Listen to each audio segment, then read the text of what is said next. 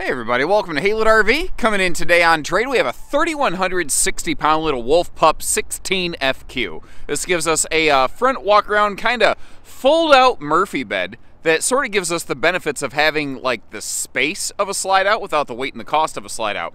This is one owner. It was originally purchased right here at Haylett RV last year, I believe. The folks took it out, had a lot of good times, and just decided they needed something a little bit bigger. Now, one of the things that I really pride myself on is shooting you straight. There's a little ding on the back corner here. As my Uncle Gary would say, done got boogered up. And that's just how he says it. That being said, that is the only blemish I've been able to find on this one. They've upgraded the shower head. They put a vent cover over that Max Air fan back there. The spare tire doesn't look like it's seen the light of day. It's just a really nice way to save a very good chunk compared to a brand new copy of this camper that we'd have here at Haylett RV, while still getting a nearly new camper.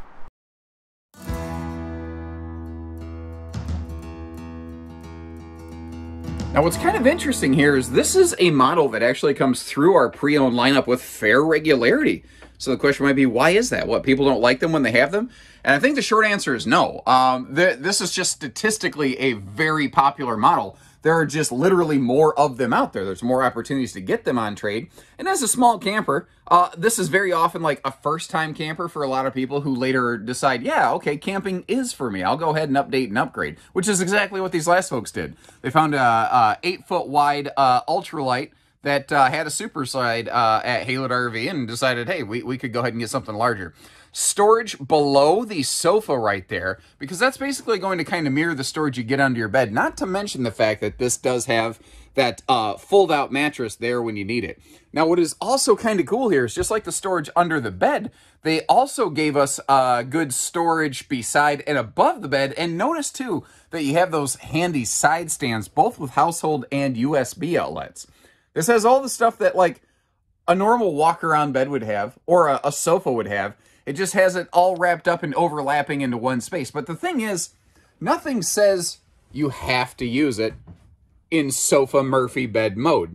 Nothing says you have to use it any other way. Like, you could just leave the mattress down if you want to put a replacement non-folding mattress in. This is a model that gives you a lot of flexibility. So it can work for, I think, more than one person in more than one way.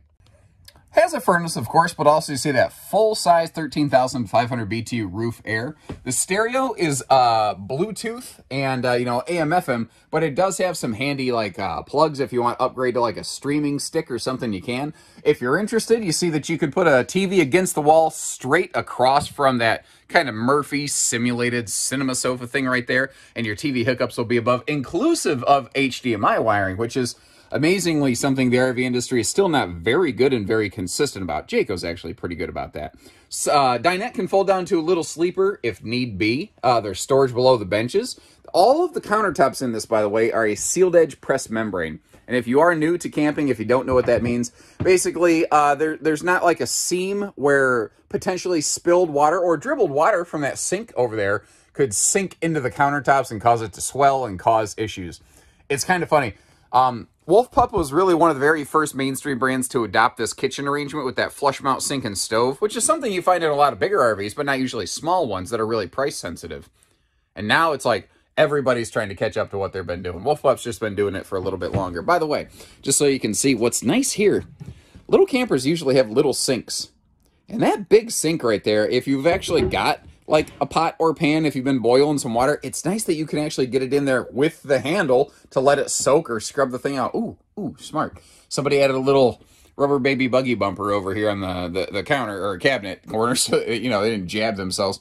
That, by the way, is a 6 cubic foot gas electric two-way fridge. Not one of the 12-volt compressor fridges that Wolf Pups would come in today. I know this looks very similar to how Wolf Pup looks today, so I want to make sure I pointed that out. Good leg room and hip and shoulder room around that toilet, by the way, which is a nice thing they do here. This is just a simple shower, but I do like that they have, you know, it's easy to step in, a shower surround, and previous owners upgraded that shower head right there, give you a little bit more pressure effectively. Up top, we've got ourselves that power vent fan. If you're interested in an upgraded vent fan, larger fan, that's something that we can do here for you. And this one does a fantastic job of giving us some really good counter space for a little camper.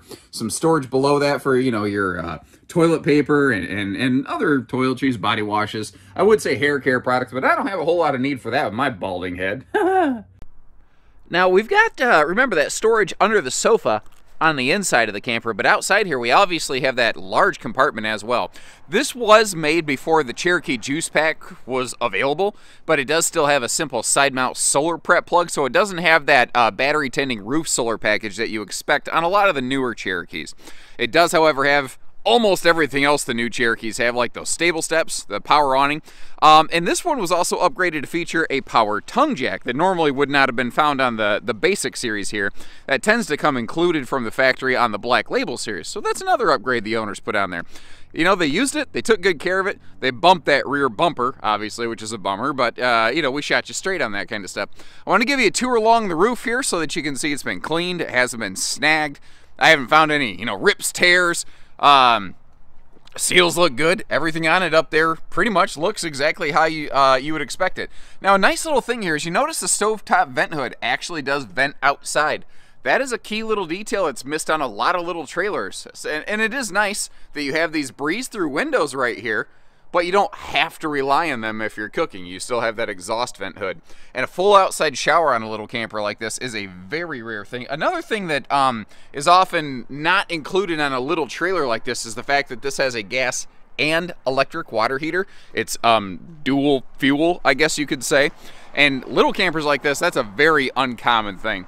The roof is fully walkable, by the way. I just, you know, basically taped a camera to a broom and waved it around up there to get you that footage. That aftermarket MaxxAir cover the folks put on there to give you some rainy day airflow. And this cargo rack back here has a 200-pound rating. That is before the spare tire.